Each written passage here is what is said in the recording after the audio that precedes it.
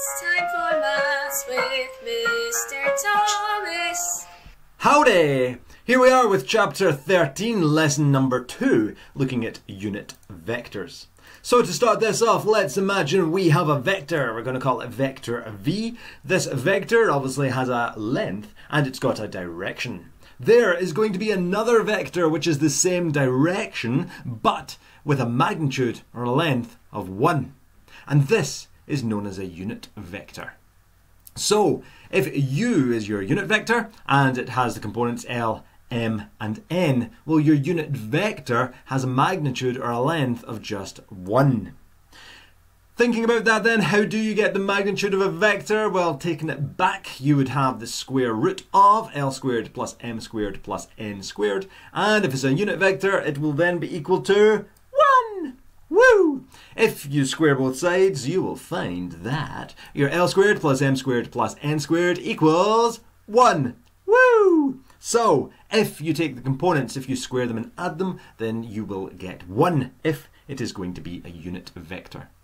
How can you get the components of a unit vector if you know the original vector? Well, if you know the length of the original vector, then you can divide that original vector by its length and you will find the components of the unit vector.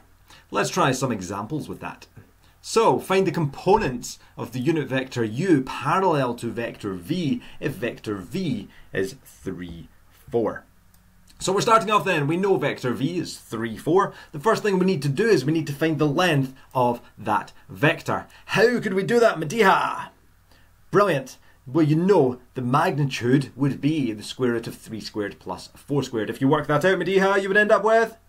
Brilliant, you'd end up with 5 units. So we know the length then of vector v. If you're imagining it, you'd think of this wee diagram here. So vector v, say, is going to be 5 units long. If you want to find the components of the unit vector then, well, as I said in the last slide, you want to divide vector v by its length. So you can say then that the unit vector will be a fifth of v. So to work that out then, you can say that vector u is going to be equal to 1/5 of 3, 4. And if you work that out then, well, a fifth of 3 is going to be 3/5, and a fifth of 4 will be 4/5. So that will be your unit vector with the components. Next example. Find 2 unit vectors, this time parallel to A, and A has the components 12, 3, 4. So for this one, well, the first thing you need to do, again, if you're wanting the unit vector, is you need to know the length of vector A. So to get that, what would you be doing, Grace? Good, the exact same thing as the last page. The magnitude of A is going to be the square root of 12 squared plus 3 squared plus 4 squared. If you work that out then, you would have the square root of 144 add 9 add 16, which gives you the square root of 169, which gives you 13. Brilliant. So we know the length then of this vector A is going to be 13. We are looking for 2 unit vectors parallel to A. So to get that, well, what you want to do is you divide this vector A by its length. So you can say then that you would have a 13th of this vector A. But because we're looking for 2 unit vectors, well, the unit vectors, you could have one direction or you could be going in the opposite direction but keeping the vector parallel. So you can have the positive or the negative of, and then divide each of these components by 13. So you've got 12 over 13, 3 over 13, or 4 over 13. And that is going to be both of the unit vectors, the plus or the minus. Let's try another one. Example 3. U is equal to A 1/3 and negative 1/3, and that is a unit vector. Calculate the 2 possible values of A. So the first thing you want to think is, well, because you're told it's a unit vector, you know the magnitude is going to be equal to 1. Brilliant. So you can say the magnitude of A is 1, which means then that if you take the square root of A squared plus 1/3 squared plus negative 1/3 squared, that would be equal to 1. If you square both sides, you can say that A squared plus, and that would become 1/9. That would also become 1/9. So A squared plus 1/9 plus 1/9 must be equal to 1. From there, well, A squared, if you have a ninth, add a ninth, that's 2/9. Take that off both sides. So so a squared must be equal to 7/9. We are wanting the value of a though, so if we know a squared, what would you then do, Adam? Brilliant, square root it, and what would you get? Good, the plus or the minus the square root of 7/9. Square root of 7 we just have to leave as root 7, but the square root of 9 we can write as 3, which means then we'd have positive or negative root 7/3. Let's try another one. Example 4. Is 2/3, 1/3, negative 2/3 a unit vector? How do we know if it's a unit vector? What would we do, Matthew? Good, we want to work out the magnitude, and what would we get for the magnitude? Yes, we would get 1 if it is a unit vector. So here you're thinking the magnitude is the square root of the 2/3 squared plus 1/3 squared plus the negative 2/3 squared, and we're looking for 1, except we can just forget the square root because we found in the first page that if you take these components, square them and add them, we are just looking to get 1. So let's do that. So if you take these components and square them, well, we'd have 2/3 squared plus 1/3 squared plus negative 2/3 squared.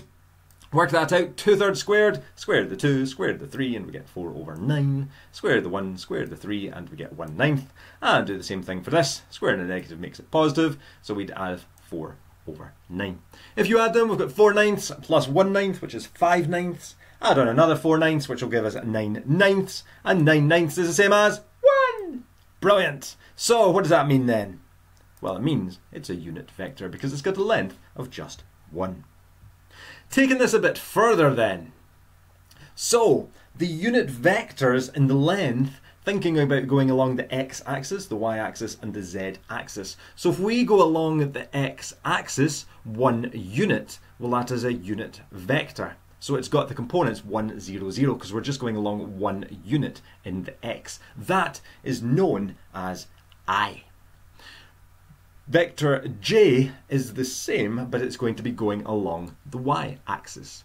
So we're going along 0 in x, we're going along 1 unit in y, and up 0 in z. So we've only gone along 1 unit in the y-axis, and that is referred to as vector j. And vector k is when you don't go along the x, you don't go along the y, but you're just going straight up. On your z-axis, you're going up 1 unit. So with these are known as vector units, but they're going to be in the direction of the x-axis, the y-axis, and the z-axis.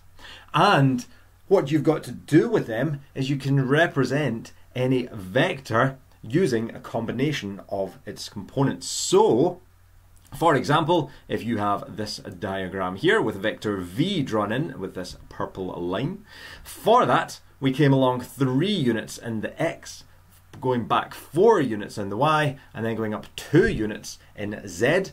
So really you could say then that this vector v would be 3, 4, 2 because you're going along 3, you're going along 4, and then you're going up 2. But if you write that in terms of these unit vectors I, j and k, you can say that vector v would equal 3i because you're going along 3 units in x.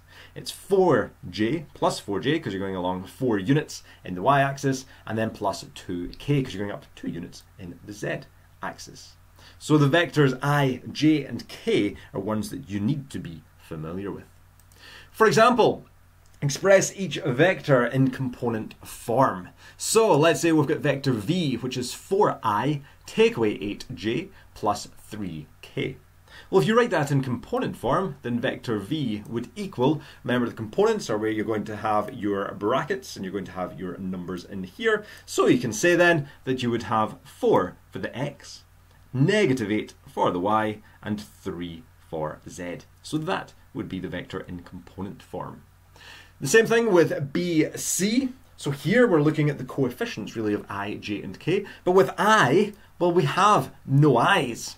We cannot see that. So we'd have 0, because there's 0i. For j, you would have 7, and for k, you've got negative 2. So you would have a negative 2 for your z value there.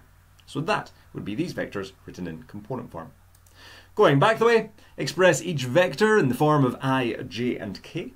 So let's say we've got vector r, which has the components 2, 5, negative 1. Well, you could also write that in the terms of I, j, and k. So you can say you've got 2i, 2 units in the x-axis. You would say you've got 5y, 5j, so plus 5 units in the y-axis, and then the negative 1 means you would be going down 1 unit in z, so it would be minus 1k, or just minus k. Do the same thing for g and h, so the vector gh. For that one, we would have negative 2i. We've got 0j, so you don't need to write that, and we would have the plus 5k. And that would be these vectors in the form of I, j, and k. Final example. The vector A has the components negative 3, 0, 4. Find the unit vector u, which is parallel to vector A, writing your answer in the form of I, j, and k. So the first thing we need to do if we're wanting to find the unit vector, well, we need to know the length of this vector A. How then, Andrew, would we get the length of this vector? Good, you think about the magnitude. So the magnitude of A is going to be equal to the square root of negative 3 squared plus 0 squared plus 4 squared. If you work that out, it's going to give you the square root of 9 plus 16, which is the square root of 25, which gives you 5. So we know this vector then has a length of 5. If we think then, how do we get the unit vector? What would we do? Good, we want to divide that vector by, divide each of the components by the length. So you can say then that the unit vector would have the components. It's negative 3 over 5, 0 over 5, which is just 0, and then 4 over 5. We are asked to write it though in the form of I, j, and k. So all you want to do is take each of these components, and we would have negative 3/5 I. We've got 0 j, so we don't need to write that, and we would have 4/5 k. So that would be your vector in the form of I, j, and k. Give these questions a shot. There are loads of them, an awful lot. Try some of these, see how you get on. Good luck. Any problems, let me know. Unit vectors. Woo! Bye. Bye-bye.